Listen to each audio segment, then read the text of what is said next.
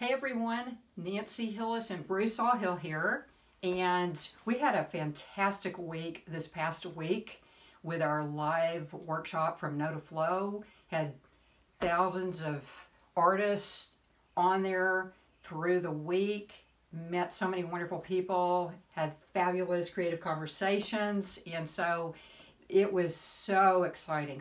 So what happened is we met so many wonderful artists on the calls and on the live workshop, and it brought up a lot of interesting conversations. And I believe that these creative conversations take you someplace new, and that's something that Bruce and I talk a lot about.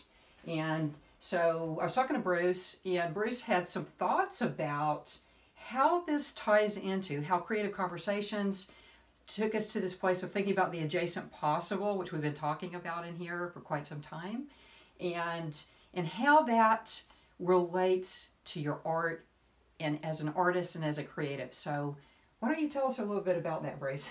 Well, you know, we've been talking about the adjacent possible for quite a while, and can be a pretty abstract concept, and can be hard to get a hold of. So we're actually going to do a real live science experiment on this video, and hopefully we won't burn the place down. And I want to show also how the adjacent possible relates to some of the other concepts we've talked about, like phase transitions and poised instability. And so I'll start with some examples. And many of you probably sat by a river and watched water flowing. And when it flows over a rock in the river, you often see a kind of glassy part of the flow, and then there's a kind of roiling, turbulent part in there. Well, that's an example of a phase transition. That's going from what we call laminar flow, that's the smooth part over the rock, to turbulent flow, which is what happens on the other side. And that's sort of structural. In other words, the structure of the river and the rock sets this up.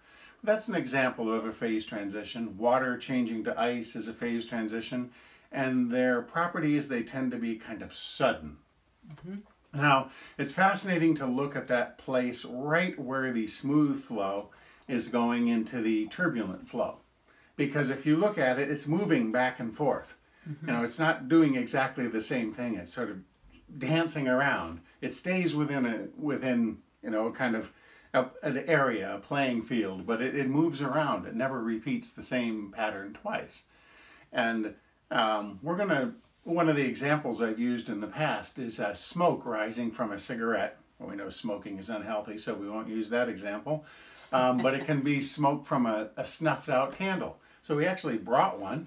Let's see what we got here. We here. have a real live candle here. Okay, I'll hold it. Okay, I'm going to light it. Going to run a little experiment here. Yeah, there we go. We got to let it burn for a bit to build up some ember. Give it a little bit more. There we go. It's starting to, there we go. It's starting to go.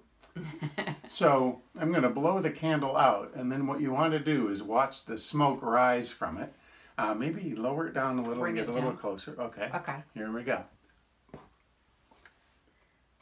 Notice that the smoke rises smoothly and then turns into a turbulent whirl. I know that didn't last very long, but hopefully you could see it. And you can experiment with this at home too, and observe that, right? Right. So there's a kind of poised instability happens in this laminar flow, turning into turbulent flow, and the flow in a rock over a river. And there's kind of the equivalent of that in the process of learning. That if you're repeating what you know, that's kind of the laminar flow, just going over the multiplication tables, as it were. It's predictable, like that part of the candle within a few inches of the wick. If you know where it is the first 2 inches, you can predict pretty well where it's going to be the 3rd inch, and so on. But if you go further up, your prediction goes out the window completely. So what this has to do with art and learning in general is that you want to be in a place where there is learning, where you can predict what's going to happen to some extent, that's not completely chaotic, but you want to be close enough to where things are turbulent that you can put one foot into that experience, that you can explore novelty, but you can connect it to predictability. And that's where the adjacent comes from. That's the adjacent and adjacent possible. So it doesn't help you very much if you just do wild, disconnected experimentation, because you can't weave that together into a sense-making whole. You have to be able to relate it to something that you've done already. Right, and so I'm thinking about working in a series as an artist, and I think this is a great way of getting at the adjacent possible. You're working, and you've done this painting, and so that's kind of, that foot knows about that painting. But now we want to put the other foot in the unknown and go to that edge, to a place where we haven't gone before, but it's informed by where we've been. And so I think in art that would be more like series and kind of structure. Predictability, I know that's something we talk about in science, but that's actually not something we want in art. We don't want predictable art. So, but I think it maps on in terms of series and structure, and then going to that edge, making a move, and that move didn't exist before. That's right. Right. And so in going there. And I would say when you paint in a series or create in a series, like a theme and variations, you can tell that each painting is a member of a larger whole. Mm-hmm. That's the continuity, that's the liminarity. But they're all different, and that's the unpredictability, yes. The experimental, the chaotic element. Mm-hmm. And so you want to live at this place of poised instability, the place where the smoke starts wiggling, or the place where the river goes from smooth to falling back on itself. Yes. And that's the poised instability. So you want to find a way of kind of helping yourself stay there, kind of mental exercises that help you stay there. That's really fascinating, and you were joking with me this morning about an exercise for poised instability. Yes. You know, I mean, probably you could stand up and get. I could demonstrate. You could stand it, but you need to get far away from the camera so we get you in there. I won't do this with a real loaded brush, but okay. You could get the stool out of the way. Well, poised instability. One way of making yourself a little unstable is to stand on one foot and activate a canvas and see what happens. You know, if you're clumsy, just lift your foot up an inch or two. If you're really limber, you can put it up behind your head. Bruce had that idea. We were laughing this morning about that. I mean, and let's throw on a blindfold too, right? Yeah. Okay. It's interesting conversations. It sure beats endlessly talking about the Giants and the Dodgers or something. So anyway. So yeah, because I love that idea of like you're on that laminar flow, but then there's that edge there, that place where it is rippled or moving off or changing or different or novel, and that's where we want to go in our art. That's right. And you don't want to be at either extreme of complete predictability and complete chaos. You know, It goes from one end is like a metronome, and the other end is like TV snow, if you remember that. We talked about visual static. And so really, we don't want just wild chaos, okay? There is an underlying structure, and we talk about that in my courses. There's an underlying structure to the seeming wild stream of consciousness mark making. There is structure, or we'll bring in some structure and tether that painting, and that's exciting. But yeah, if you go extremely chaotic, it is like that TV snow. Yeah. And really creating, there's a decision, decidere, means to cut through, decisiveness. And there's a decisiveness in laying a structure down or weaving a structure in, right? That's important in there. And we are also connect that with constraint. Constraint is extremely important in creativity, and not just throwing everything into that painting. Right. So anyway, I think that's very interesting. Are there other things you wanted to talk about? Well, all of this is inspired by nature, and there's evidence, and we believe that the ecosystem of life on Earth is poised at this place of instability.